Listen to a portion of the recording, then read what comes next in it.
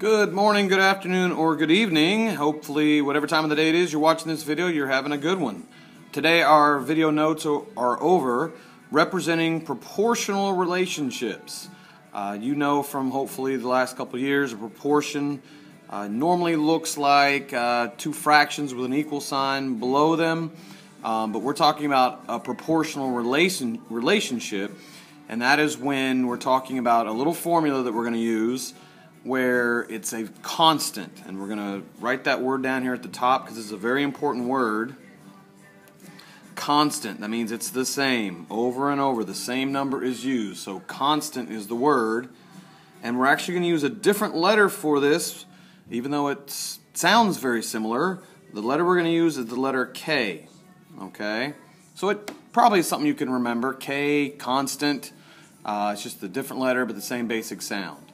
Okay, so here are your notes, and I have one page. You guys are going to have front and back. It's that red sheet. So let's get right into it. So the first question we have is the first situation. It says Megan earns $12 an hour at her part-time job. Show that this relationship between the amount she earned and the number of hours she works is a proportional relationship. Well, this is the fact that she makes $12 an hour every single hour, no matter what.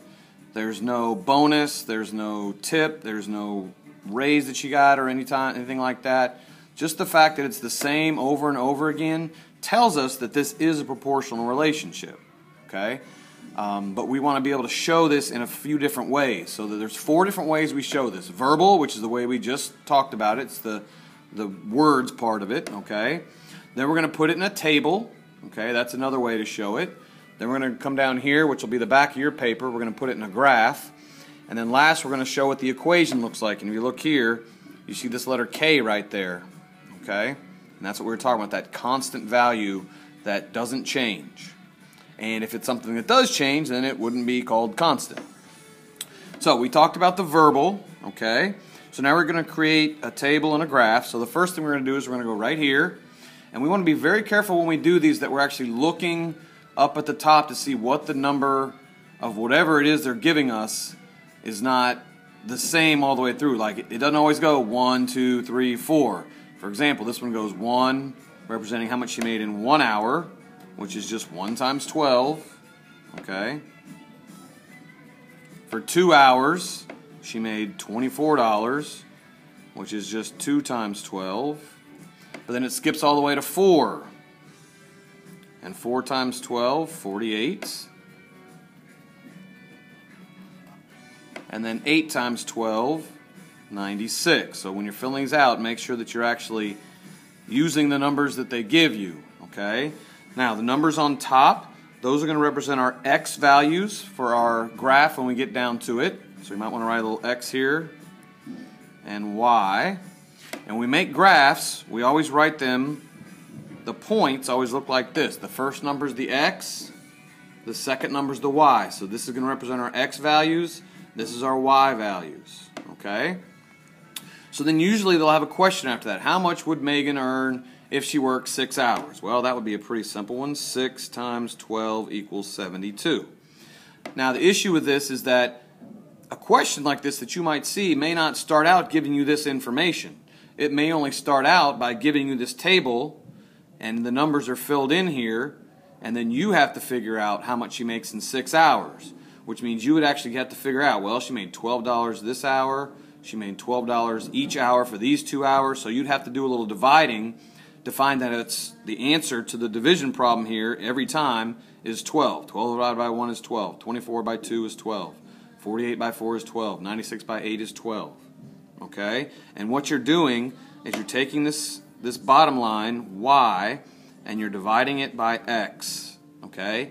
And that's actually giving us that constant amount, that number that doesn't change. That's the 12, okay? If I put 12 on top, 1 on the bottom, I'd get an answer of 12. If I put 24 on the top and 2 on the bottom, I'd get an answer of 12.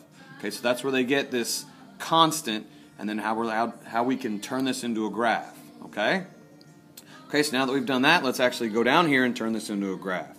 Now we have 4 points, and as you see, our bottom, which this graph, you want to imagine, it does keep going, okay, in all directions. It's a normal coordinate plane.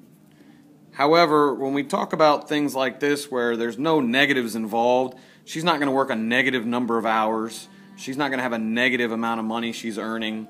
Okay, we're not going to use the whole graph. We're just going to use this section up here, which is our positive quadrant. That's quadrant 1. Okay, just to remind you about that. So again, we're going to take these 4 points we had. So we're going to look up here. We had 1 hour of work, $12. So we go 1 hour of work, $12 is about right there. Then for 2 hours of work, we come up here to about 24, which is just under 25. Then we had for 4 hours of work was 48. So 4 hours of work, 48 would be just under the 50. And then the last one we have, 8 hours of work, way up here, 96, which is just above 95. And as you see, if I drew a line, it would make a straight line. Okay? Whenever you do a graph that has a perfectly straight line, it is proportional. Okay? The number that we're using to get all these is always the same. We didn't add anything to it. She didn't start off with an amount of money. She started off at 0, and we're just trying to figure out how much she made every hour. So whenever we have a straight line on a graph, that means it is a constant value. It means this K that we're about to talk about is not changing. Okay? So we did, in words, we did a table, we then did a graph, and now we're going to do this as the equation. Now, this equation written a specific way looks like this normally. And this doesn't look that different from things you've seen before. You've seen things like this, y equals 3x. You've seen things like this, y equals 1/2 x. So you've seen equations that look like this, but when we're talking about a proportional relationship, this number right here is not going to change. That's going to stay the same. We're going to change the x, and it's going to give us answers for y. So again, we talked about it up here. In order to find the constant, to find out what that number is that's never changing, we took this bottom line, this represents our y, and we divided it by the top line, which is the x. Okay? Now, technically, if you wrote it the other way around, you'd get the same answer every time. If you wrote x on top, y on the bottom, you'd get 1/12. This would be 1/12. They'd all be 1/12, but that is not the constant value. Okay? You got to make sure you actually flip it over. So you take the y value, put it on top, the x is on the bottom. Now, the way that you do this, the way that they got from this right here to this, okay, is just simple elimination of terms, okay? If I want to figure out what this k is, well, I want to get rid of this x over here. So to get rid of this x, I divide both sides by x. That makes this x go away.